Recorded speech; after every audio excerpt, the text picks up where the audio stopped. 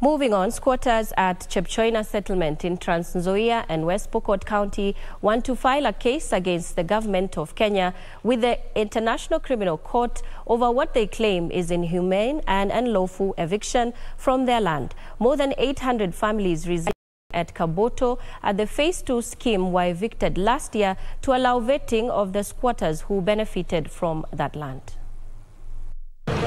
Speaking in Kitale town after the application seeking to have them return to their land at Kitale was revoked, human rights activist Wilfred Ogutu said they have resolved to take the government to ICC for abdicating its duties to resettle them and infringing on their basic human rights.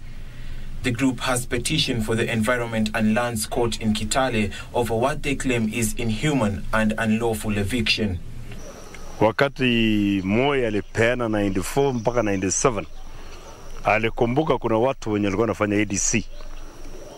Ile haja kubwa ilikuwa ni watu wale maskini kama wa Pokot, Turkana, Marakwet, wale wanapigana ndio iwe eneo ya amani kuweka watu pamoja.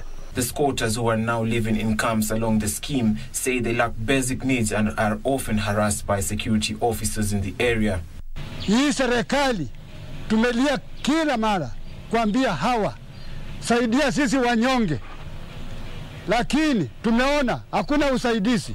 Tukikuja kotini tunapuchwa nje, tukienda wapi tunapuchwa nje. Je, mtu kama mimi msee namna hii naweza ongea uongo? This comes as leaders from the region led by Kapenguria MP Samuel Moroto accused some government officials of land grabbing, calling on the Land Cabinet Secretary Farida Karone to intervene and resettle the squatters. Documents at Kitale High Court revealed that their application to have them back to the disputed land did not meet the threshold since there is an active case in court that will be heard on the 23rd of July. For Lunchtime News, I'm Alvin Kaunda.